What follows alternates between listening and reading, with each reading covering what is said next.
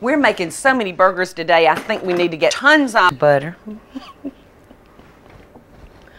And you'll want to make sure that your butter is ground beef. And I'm just going to mold that meat around that chunk of Michael. A couple of tips about your burgers. You don't want to plastic wrap them.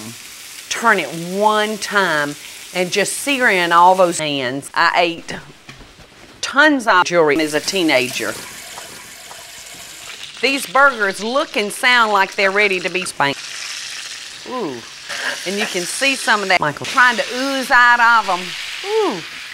All right, now we're going to come back over here. I'm just going to cover that and cut that off for a minute because these burgers, I think, are ready for us to butter and put together.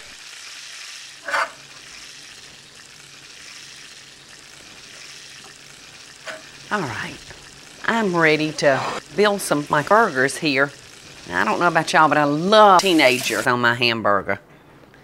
And look at that, look at the cheese that ran out of that. I hate that I missed it, so I'm gonna incorporate hands on my burgers. Look at that, doesn't that look like a wonderful burger?